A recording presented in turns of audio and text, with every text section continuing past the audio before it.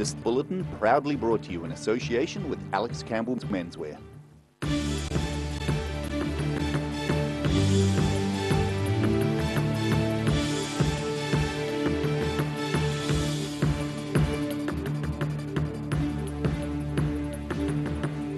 Junior doctors and supporters protested outside Health Minister David Clark's office today. Queenstown's impressive new rescue helicopter is one of the most technically advanced in the country. And Lego fans of all ages converged on Invercargill at the weekend for the 5th annual Southland Brick Show.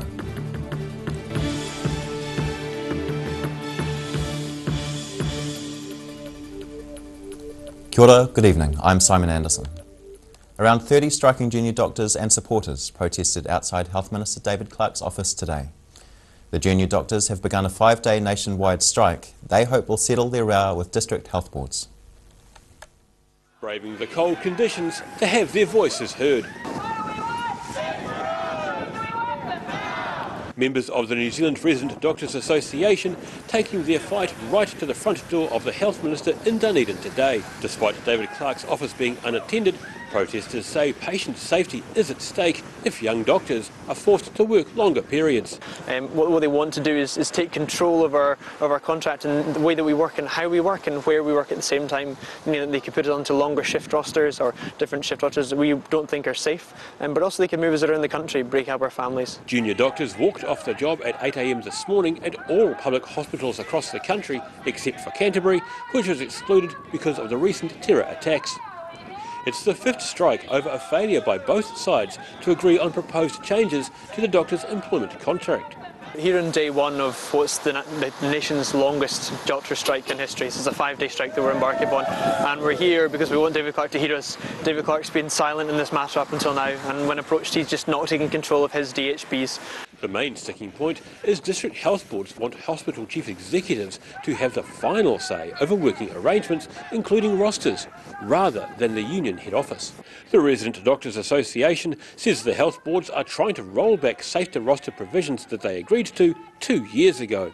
We're trying to keep our current working terms and conditions, we're trying to look after ourselves, keep our hours safe, and so that we can keep our patients safe. The strike action is scheduled to end early on Saturday. In Dunedin, the South Today. The Mosgiel Memorial RSA has announced it'll close its restaurant and bar due to dwindling membership. The move also comes amid tough trading pressures for RSA hospitality operations elsewhere in the country.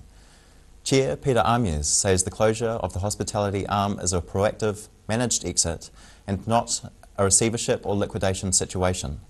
He says the move reflects higher operating costs and tougher trading conditions, rendering the club's commercial operation unsustainable. The restaurant is set to close on the 11th of May, while the bar will permanently close at the end of June. Queenstown's new rescue helicopter, one of the most technically advanced in the country, is impressive even for those with limited aeronautical knowledge.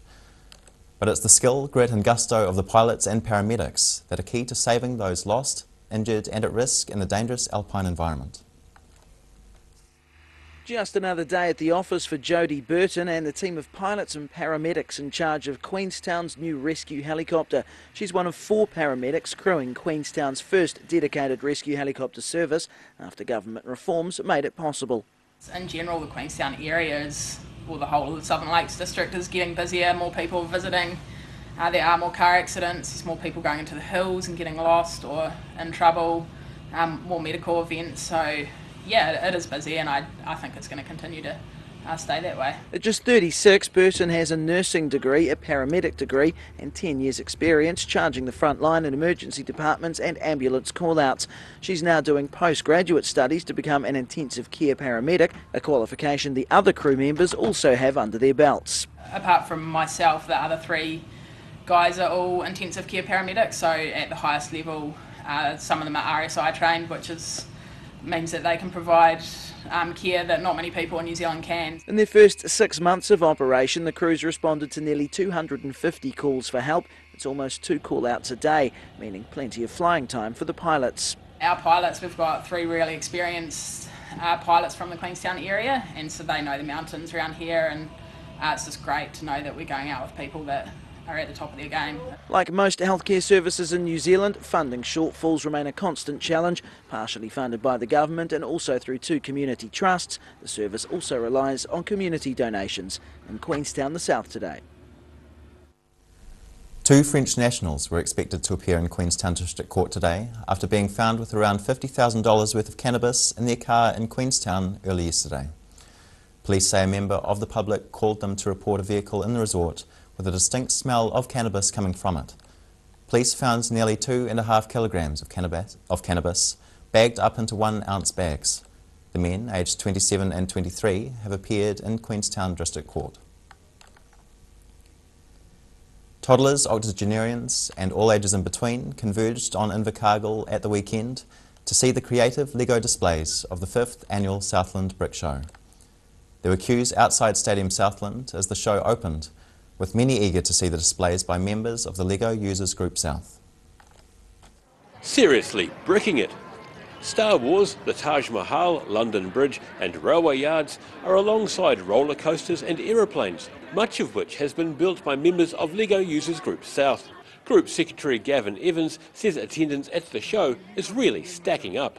Several thousand people, I haven't got an exact number as yet, but really happy, and the crowd seem happy with it too. Exhibitors are certainly getting good feedback from the crowd. There are play pits with thousands and thousands of LEGO pieces, as well as LEGO building races. Evans says the number of people through the door has built up from previous years, and putting the displays together takes a massive amount of construction. Today the room was completely empty. 14 hours later we left at 10 o'clock last night to a room that was as the public saw it this morning pretty much. The youngest exhibitor is 7 years old, and the oldest has recently celebrated his 80th birthday. Many people are pleased with the event. Some have their favourites, while others are enjoying building all sorts of items. The Lego train and the airplane. It's absolutely amazing, the designs and just the people are so creative. I love it. Okay, so we've kind of been building a city until the pirate ships came and kind of mixed the whole thing up into a big blob. Gavin Evans says exhibitors came from as far away as Wellington and Bluff for the event, which he describes as the biggest on their radar. The 2-day show finished yesterday. In Invercargill, the South Today. Still to come on the South Today, a solar van in Wanaka catches alight, and we have discussion on the effect new anti-terror measures might have on free speech.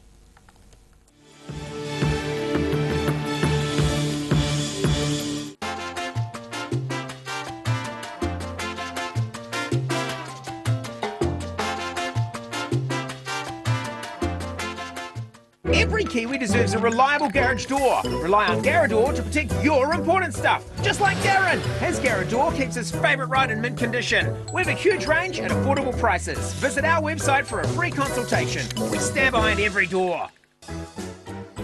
Every reason, every season, we're proud to dress the region. Alex Campbell Menswear, it fits. At Green Island Medical Centre, we are committed in caring for our future and present generations. We know as a young person, coming to the doctors can be quite daunting. Our highly skilled doctors and nurses will make your experience one where you will leave with a smile. Your health is very important to us.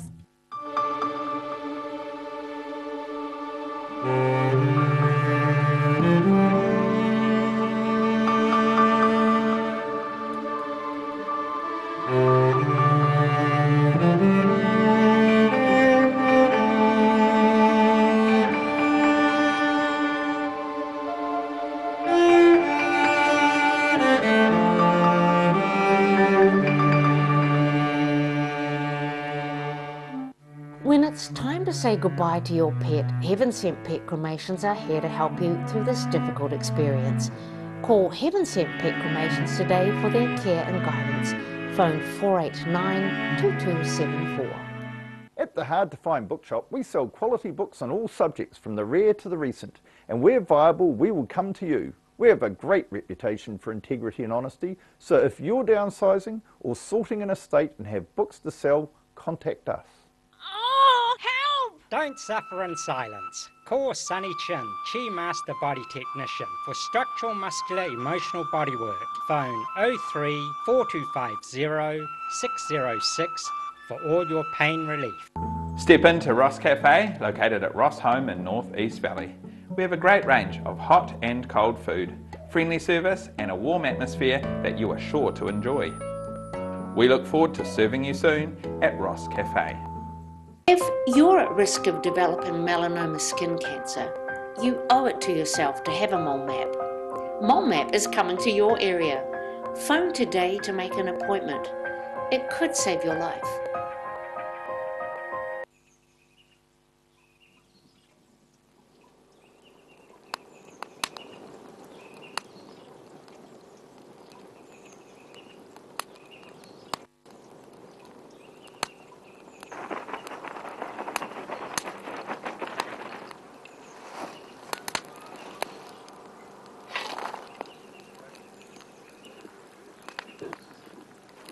Well, mate, I'm thinking about getting a new ute.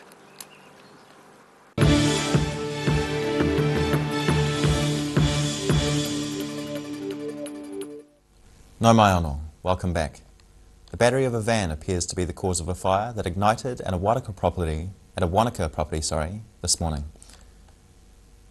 The Wanaka solar van caught alight moments after arriving at Tōrara Terrace property, after driver Stacey Cowan started smelling smoke as she pulled in. She says she saw smoke coming out of the front seat, which is where the battery is. 2 fire engines attended the scene and closed the street for half an hour as they worked to extinguish the flames. The van was gutted and small explosions could be heard, which she attributed to air canisters stored in the back of the van.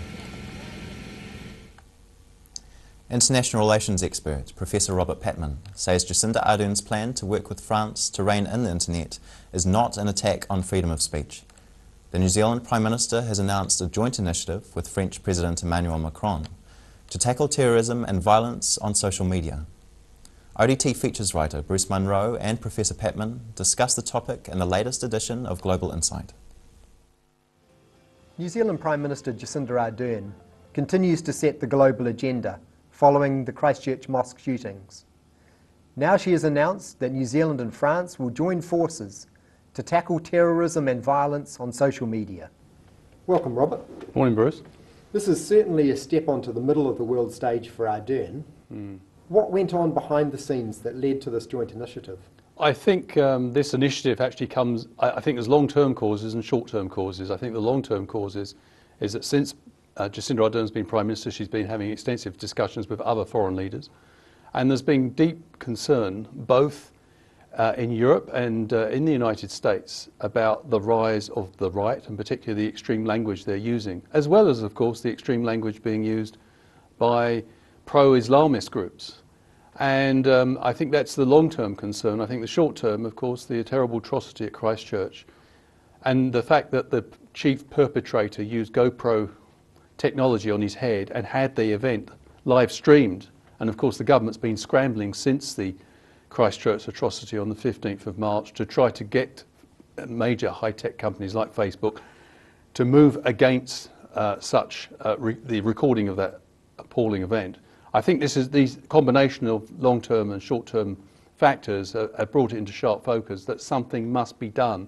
And I think from the government's point of view, they believe it's an obligation to the victims and their families to try to prevent a situation where these sort of ideas of hatred can be circulating and can lead to such atrocities that we saw in Christchurch, for example. So there is a plan for a meeting in May. What is the plan? Well, France is chairing the G7 meeting, which is one of the reasons I think why New Zealand has partnered with France.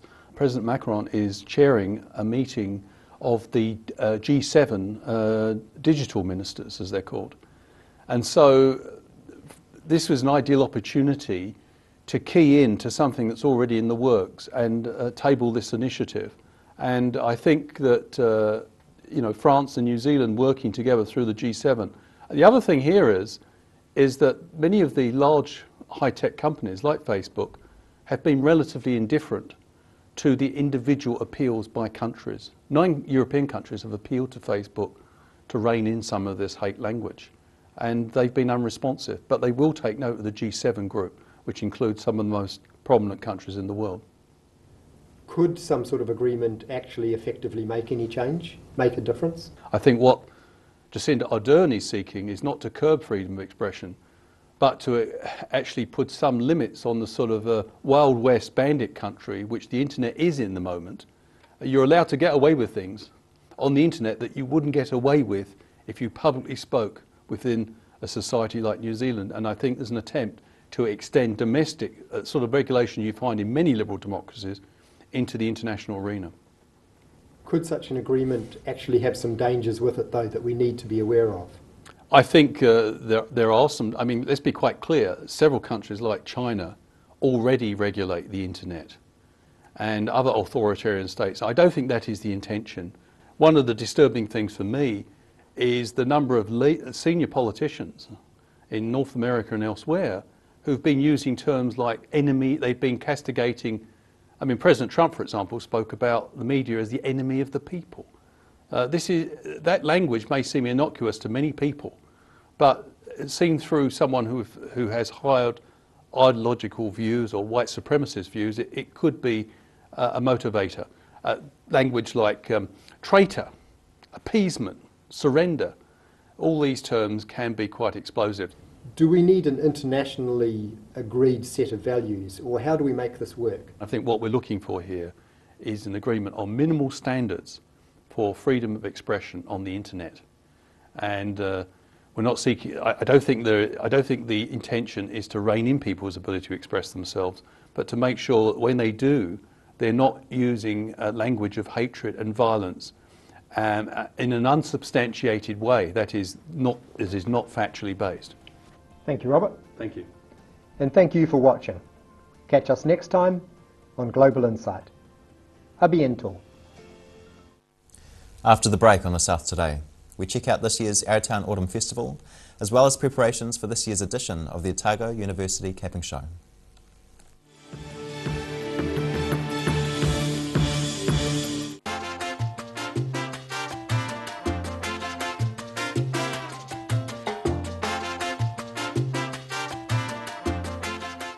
At the Hard to Find Bookshop, we sell quality books on all subjects from the rare to the recent, and where viable, we will come to you. We have a great reputation for integrity and honesty, so if you're downsizing or sorting an estate and have books to sell, contact us. The Green Island Medical Centre offers everything for your family's needs. Whether you are travelling or coming in to discuss health symptoms, our medical staff provide the best of care. We offer Manage My Health, making booking an appointment or requesting a repeat prescription a breeze. We welcome families like yours. Give us a call today, phone 03 488 2754. Autumn is here and it's too late to sow seed. But don't despair, Ready Lawn is the answer to all your garden woes. Call Ready Lawn today on 027 22 88 190. Every Kiwi deserves a reliable garage door. Rely on Garrador to protect your important stuff. Just like Darren, his Garrador keeps his favourite right in mint condition. We have a huge range at affordable prices. Visit our website for a free consultation. We stand behind every door. Most of us have spots on our skin. That's quite normal. Finding skin cancer as early as possible is key to successful treatment. Book in for a free check of 1 to 2 moles or a comprehensive full body check with the Mole Doctor in Waverley. When it's time to say goodbye to your pet, Heaven Sent Pet Cremations are here to help you through this difficult experience. Call Heaven Sent Pet Cremations today for their care and guidance. Phone 489 2274. Ricky here from Beds R Us Dunedin, your local sleep specialists. Come in and try our huge touchscreen sleep selector, taking the hard work out of choosing the right bed for you. See you here. Don't suffer in silence. Call Sunny Chin, Chi Master Body Technician for structural, muscular, emotional bodywork. Phone 03 4250 606 for all your pain relief.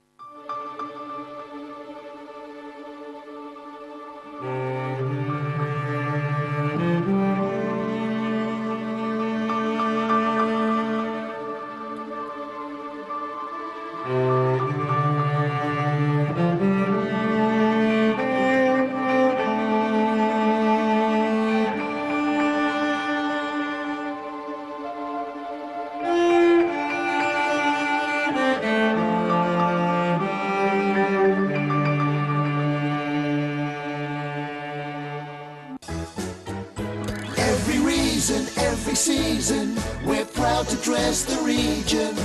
Alex Campbell Menswear, it fits.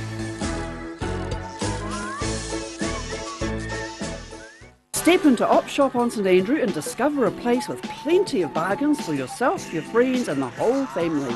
We have new items arriving every day. Visit us for a fabulous range of economy and upmarket clothing, accessories, books, shoes and more. Shop with us and support your community. If you're at risk of developing melanoma skin cancer, you owe it to yourself to have a mole map. Mole Map is coming to your area. Phone today to make an appointment. It could save your life.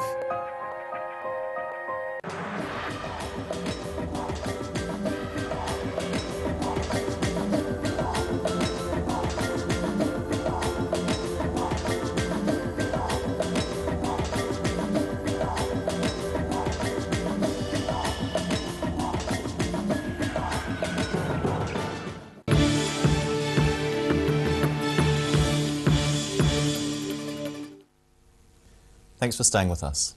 Organisers say the crowds at this year's Arrowtown Autumn Festival were the largest yet.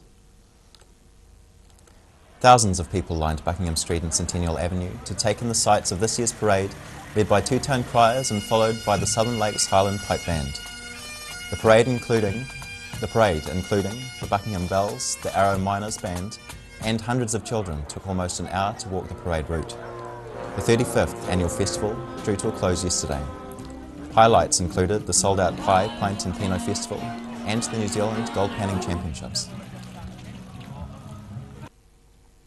Otago University students are set to take on the classic fantasy quest, Lord of the Rings, in their 125th capping show. But exactly how they'll interpret the twists and turns of the story of Frodo's journey to Mount Doom is being left a surprise. Lord of the Degrees is being described as an epic pursuit in the balance of grades and beer pong. Some of the cast decided to rehearse the show at St Clair Beach yesterday. The show is set in modern-day New Zealand and will include regular capping show features, the Sextet and Sextet, as well as the Selwyn Ballet. The show opens on the 15th of May and is being held over 8 nights in the Teachers College Auditorium. A Queenstown rocker is hoping to hit the right note in an international drumming competition. A 34-year-old Patrick Brooks is one of just a handful of Kiwis entered in the Sure Drum Contest, a search to find the world's best hidden drumming talent. He may not be a professional muso just yet, but Queenstown's Patrick Brooks is no rookie either. I've been drumming since I was a kid, so I think since 5 I learnt the pots and pans, mum's kitchen utensils, just banging away.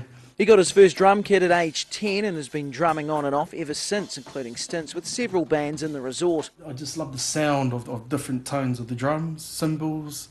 I just love the groove. It's the feel. It's what I like about playing the drums. It's that passion that's seen him enter an international competition to find the world's best hidden drumming talent, the Sure Drumming Contest. Edited a quick video of myself and sent it away, and yeah.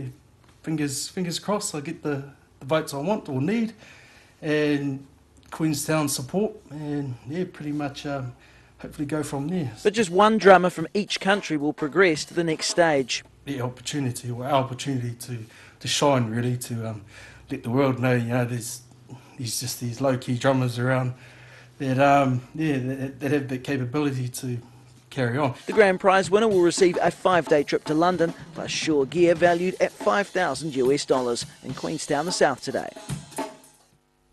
And now recapping tonight's top stories on the South Today.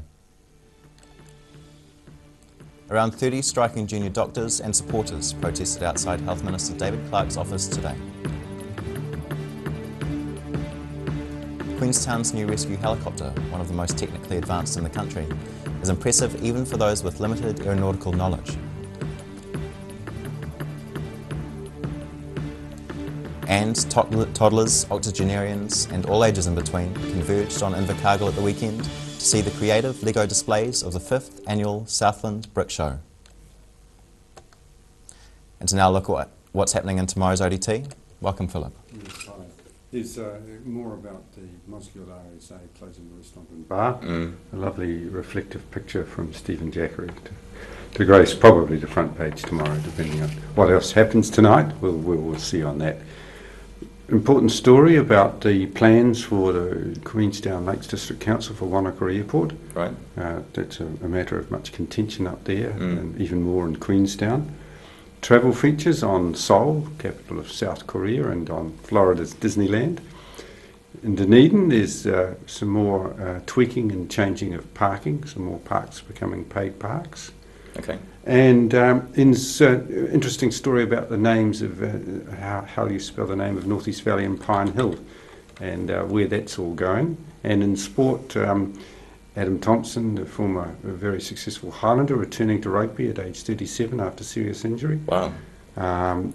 News on who's going to lead Otago cricket and coaching for the next 2 years, and a boost for Challenge Wanaka, the multi-sport race. Very good. Lots in the paper then. Indeed. Thanks a lot, Philip. And time now for a look at the weather. Tonight's weather proudly brought to you by Mole Map. Beginning with the southern view, onlookers watching a protest below their flat. Looking at the situation, a west to southwesterly airstream blows over southern districts for a few days as an anticyclone develops in the Tasman Sea before moving on to the country later in the week.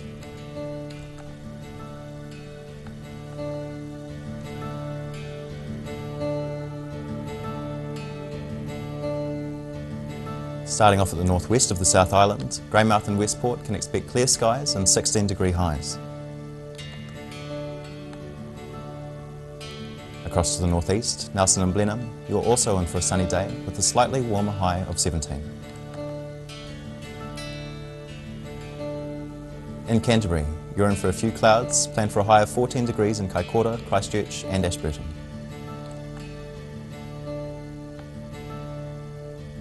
In the southern towns, plan for fresh westerlies and the chance of showers right across the region.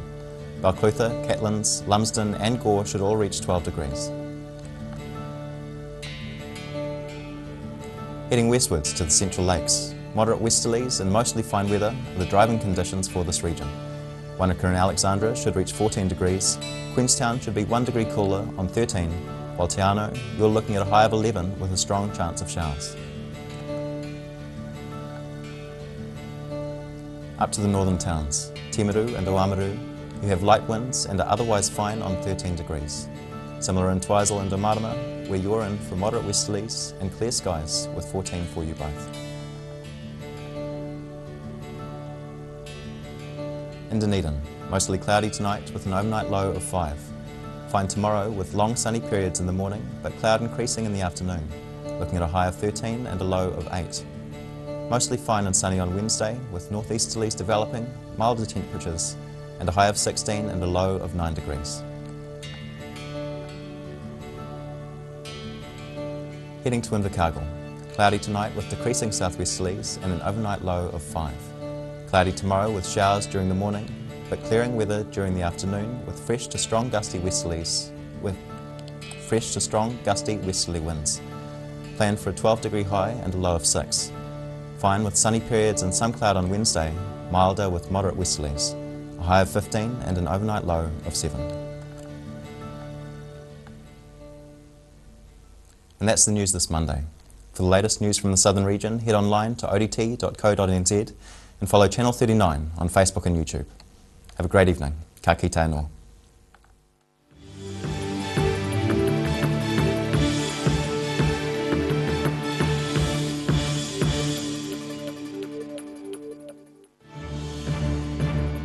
This bulletin proudly brought to you in association with Alex Campbell's Menswear.